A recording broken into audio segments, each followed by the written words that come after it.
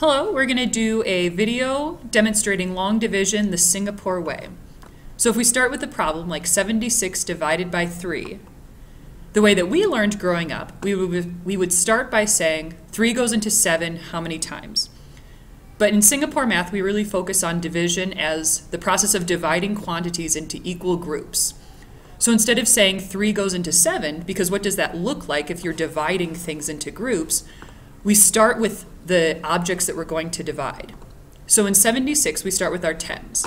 If I have 7 tens, I want to divide them into these 3 groups. So my first step is to divide. 7 tens divided into 3 groups is 2 tens in each group with some left over.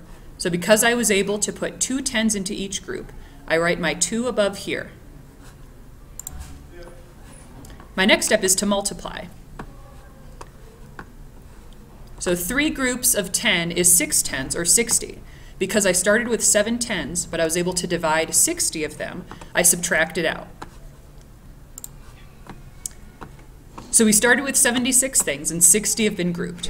So 76 minus 60 is 16. I have 16 ones left to divide. So my next step is to repeat. Because I have 16 ones, and I need to divide them into 3 groups, I can put 5 ones into each group. 5 ones into 3 groups is 15, so I subtract out 16 ones minus 15 is 1. And because I can't divide 1 1 into 3 groups, I have a remainder of 1. So let's try that with another problem. So let's say I have 94 divided by 5. Starting with my tens, 9 tens divided by 5 is 1. If I have 9 tens and I want to divide them into 5 groups, I can put 1 10 in each group. My next step is to multiply. 1 10 times 5 is 50. I had 9 tens to divide. I was able to divide 5 tens, or 50 of them, so I subtract. 94 minus 50 is 44. And then I repeat. I have 44 ones to divide into 5 groups. 44 divided by 5 is 8. And then I multiply. 8 ones times 5 is 40. I had 44 ones to divide.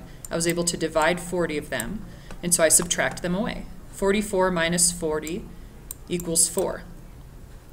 Because I can't divide 4 ones into 5 groups, I have a remainder of 4. Thank you for watching. I hope this was helpful.